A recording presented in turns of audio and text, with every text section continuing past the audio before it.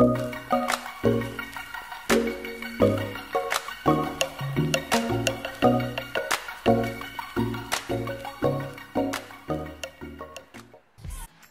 ayan.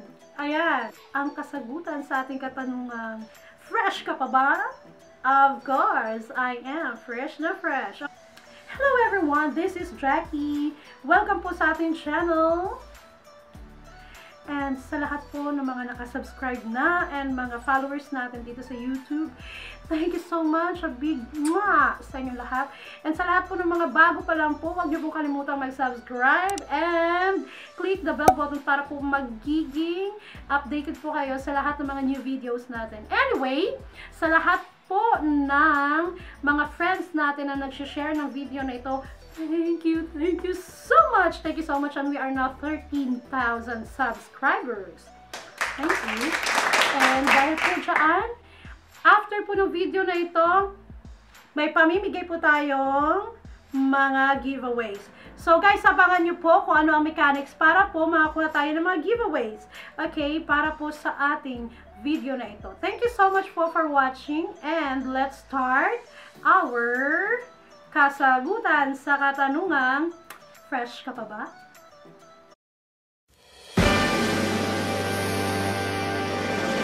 Ow!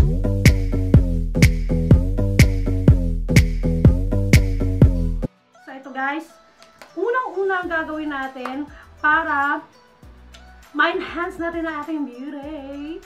So una-una po ay magpa-primer tayo guys. Yan, ito. Meron tayong primer. Kahit anong primer, meron pong primer na tag 100 pesos lang. Yan. Ang gagamitin ko po ay Prime Magic from W7. Ito po ay isa sa mga pinakamurang primer dito sa Denmark na mabibili. Nahulog pa. So, kukuha lang tayo and then yan ay ipapahid natin para pangmatagalan yung ating pag-aura. So, ito pong ginagawa natin is halimbawa po ay pupunta po tayo sa parties, ganon. So, kailangan natin rumampa. And para naman mag-iba ang aura. So, ito ang gagawin natin na look for today. Okay? So, guys, pagkatapos natin mag-primer, kukuha tayo ng foundation. So, itong foundation ko is from Wet n Wild Focus Photos Foundation. Actually, photo focus pala, baliktad pa yung pagkakas ko. Isa din to sa pinakamurang foundation na mabibili dito. So yan guys, lagay lang tayo. Madali lang pag ano ng foundation. Basta may sponge kayo o kahit kamay nyo, pwede nyo pong gamitin. And then after that, gagamitin ko itong napakalaki kong sponge. Ipipress ko lang siya. Tap, tap, tap, tap. Yan, ganyan.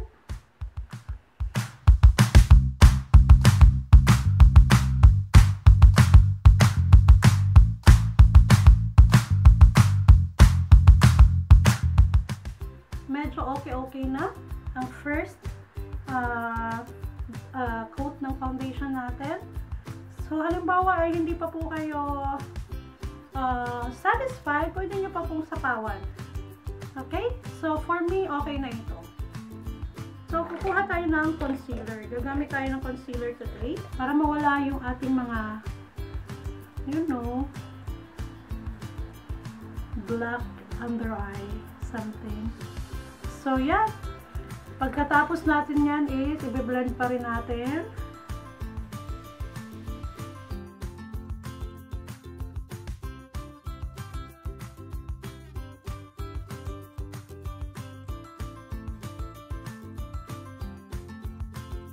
Ito naman, banana powder, kahit na baby powder, pwedeng-pwede po. So, tatap ko lang siya dito sa aking sponge and yan, lalagay ko siya dito. Yan. Agad-agad ilalagay natin. Para kasi mag-close yung pores. Yan. And then, sa buong mukha na rin. So, pababayaan muna natin yung ating under eye na mag-set talaga siya. Ang gagawin natin is kukuha tayo ngayon ng ating pangkilay. So, meron po ako ditong dalawang pangkilay. Ayan. Mga sticks po siya. Pero ang una ko pong gagawin is itong napakanipis. Kung may mabibili po kayo na ganito. Parang stroke lang po siya. Lalagyan ko lang siya konti kung ano yung kulang ng kilay ko. Kasi alam ko po yung kilay ko ay hindi kapalan, sobrang nipis. So parang inano ko lang po siya, nilagyan ko lang siya ng mga artificial hairs and then, you know, para magmukha siyang makapal. Yan. Hindi ko pa po siya finorm. So ganyan po siya, nilagyan ko lang siya ng extra strokes ng mga brows. Kung nalagyan nyo na siya ng konting extra stroke. So, ito gagamitin ko. Ito po yung Etude House. Meron din po tayong ganito dyan sa Pilipinas. Kahit namumurahin lang, minsan meron tag 50, tag 100. Yan, okay na po yan mga momshies. So, yan, gagamitin ko is i-form ko na ngayon ang aking kilay. Ayan.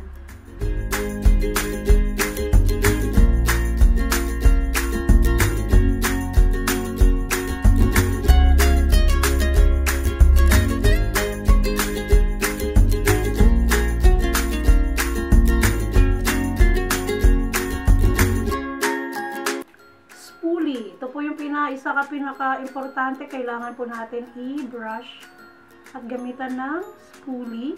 Yan. And the other one. Ayan.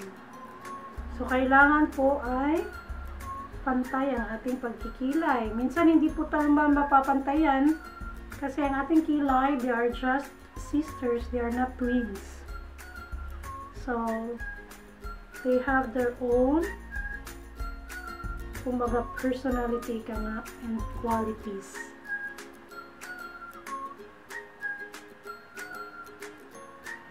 So, ayan guys. Medyo okay na yung kilay natin. Hindi pa talaga siya sobrang okay, pero at least nagka-forma na siya. So guys, kukuha po tayo nito. Ito po ay yung eyebrow shaping kit. So, para po siyang powder na pang-shape siya ng kilay. So, ang gagamitin ko po, ito pong pinaka-dark. Kuha lang ako ng brush. And then, if you fill up ko lang yung nasa brow ko para mas magiging darker siya.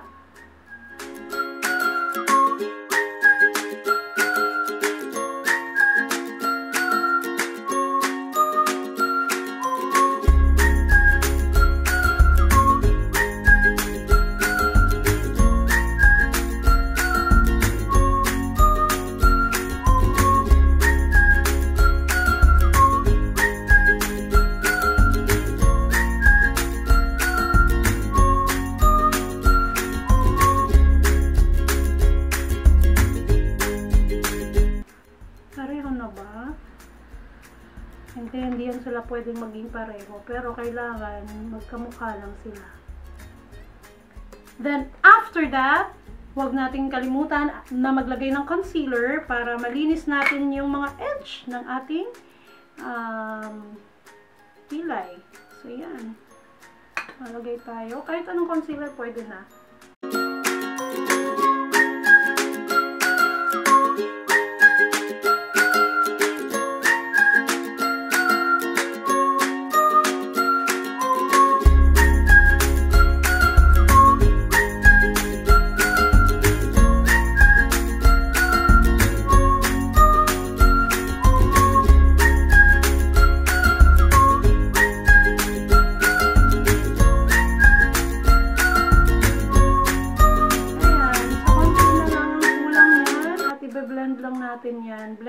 Blend. Ayan. Using your finger.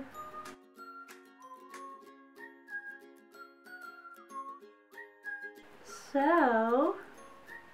ayan na po ang ating finished product. O, diba? May kilay na tayo mga momshies. And nakikita nyo po, madali lang naman po basta practicein lang natin ang practicein yan. And then, pinaka-importante po is kailangan nating gumamit ng ating fingertip.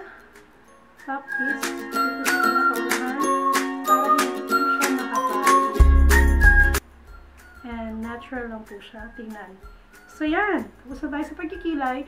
Ngayon, ay mag-eyeshadow tayo. Maglalagay tayo ng eyeshadow. So, ang gagamitin ko ay dalawa. And, again, ito po ay napakamura lang. Sobrang mura lang po ito. So, yan. Kung anong meron kayo gamitin nyo, basta po ay alam na po natin kung anong shade ang gagamitin natin. Ako, more ako sa mga neutral and brownie and bronzed eyeshadow. So, yan ang gagamitin ko today. Ang una kong gagamitin, guys, is ito. Itong parang brownie something. So, yan. Yan yung i-apply ko dito at magiging base ng aking eyelid. Yan siya.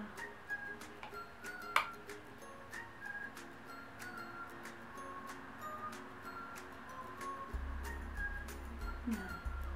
And pag mag-apply po kayo ng eyeshadow nyo, huwag po kayong pumikit para makita nyo po kung saan nyo napahin. Yan. Huwag po kayo pumikit. Not unless kung nasa mga makeup station kayo or nasa parlor, nasa salon kayo, pwede kayong pumikit kasi meron po nagme-makeup sa inyo. Pag once kayo pa nag-apply, huwag po kayong pumikit para nalalaman niyo po kung pantay yung mga ginagawa niyo at pag-a-apply ng eyeshadow. So, yan. Okay. So, ngayon, kukuha tayo ng medyo darker. Ito. And then, lagay natin dito sa gilid. Dito lang sa gilid talaga. Ayan. Dito sa may pocket makikita nyo. Ayan. Konti pa.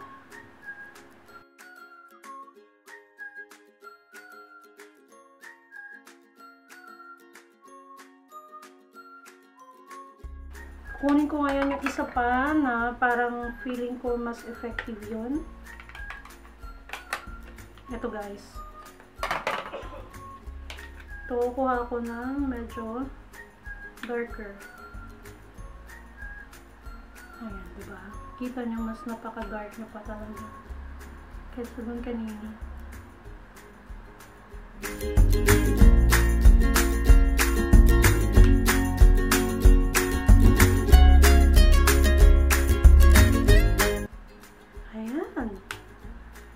Diba? Konti lang talaga dito lang banda.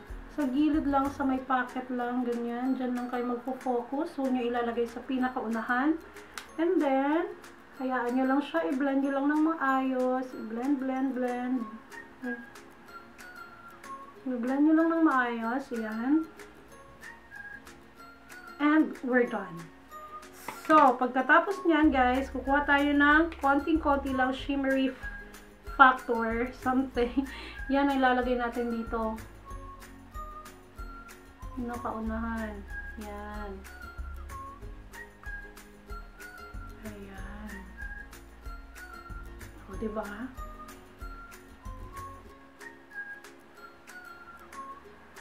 Ayan. May pag-glitter si madam. Okay. O, ayan, diba?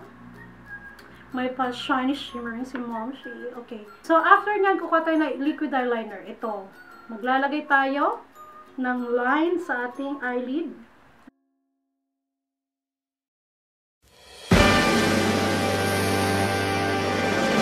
Ow!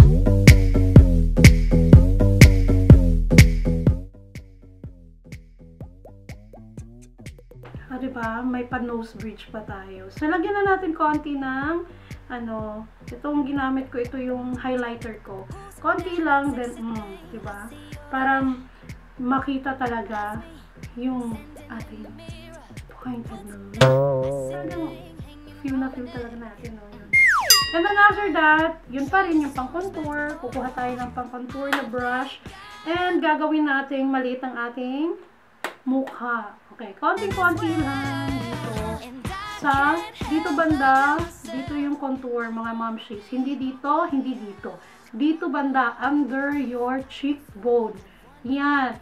Kasi dyan yung part na yan, nakakapayat yan. Kumbaga, gagawa tayo ng illusion na payat tayo.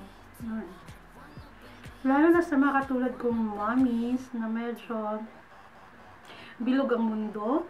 So, yan. Lalo natin ng contour. Ayan. So, pahiran din natin yung konti dito. Pero, be careful sa pag-contour. Kailangan talaga maayos ang inyong pag-apply. Konting-konti dito sa paliparan ng airplane. Ayan. Para naman, hindi siya masyadong malapad. Yan. Kasi itong pagko-contour technique, mga momshies, ito yung technique kung saan ay pinapaliit niya ang mga malalapad at pinapapayat niya yung mga matataba at pinabigyan niya ng illusion na mayroong nose bridge. Yan. So, dito din sa panga, yan, para magkaroon ako ng, you know, payat na. Dito sa may jawline. Siyempre, gawa natin yan ng illusion na payat tayo mga best. So, dito. Hindi lang. At makikita nyo ang resulta agad-agad. O, diba? Para tayong nag-diet tayo. Pero hindi tayo nag-diet. Dinaan sa contour. So, ayos lang yan. Okay. So, yun na. Sana ay na-apply nyo ng maayos ang contour technique nyo. Ayan. After nyo mga momshies, maglalagay tayo ng blush on. Itong gagamitin ko, pinky. Diba? Ang lakas mga teenager nito. Itong pink na pink.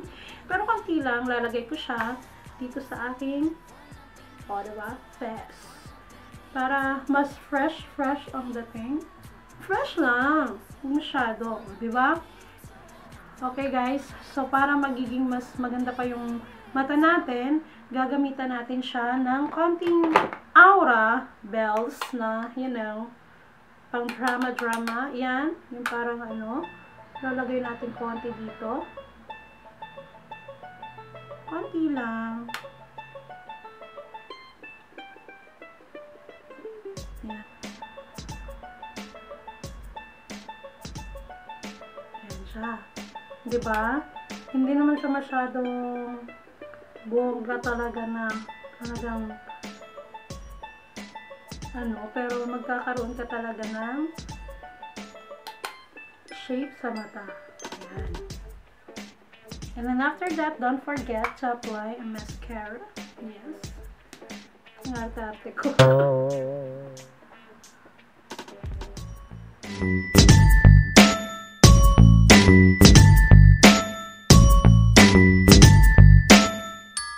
Mascara na tayo and mabuhay na ang ating mata. Kaya yan guys, medyo buhay na ang ating eyes. Okay? So after nyan ay maglalagay tayo ng lipstick. Ngayon, ang gagamitin kong lipstick is this one.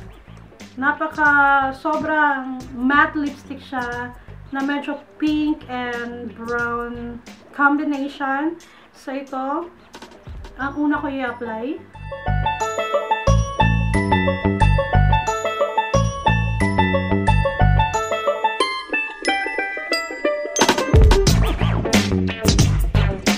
And then, after po nyan, sasapawan ko po siya ng mas matinding pagka-pink po. Parang rose red po siya.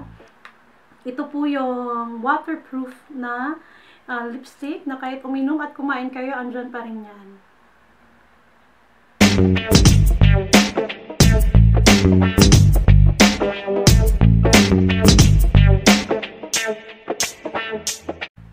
Ayan, tapos na po papabeauty natin. Ang pinakalas po at kailangan natin gawin ay maglagay tayo ng setting spray. Kahit ano setting spray po para mas ma-blend yung ating makeup sa natural skin natin. So, let's do it.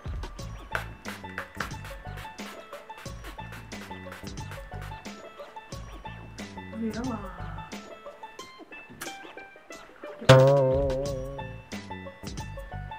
Kim Kardashian.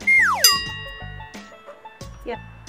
kailangan na natin siyang patuyuin konti, and then magbe-blend na yung makeup natin sa natural skin natin, and magiging mas normal siya tingnan kahit lumabas kayo. So, mga momshies, mommies, mommy, nanay.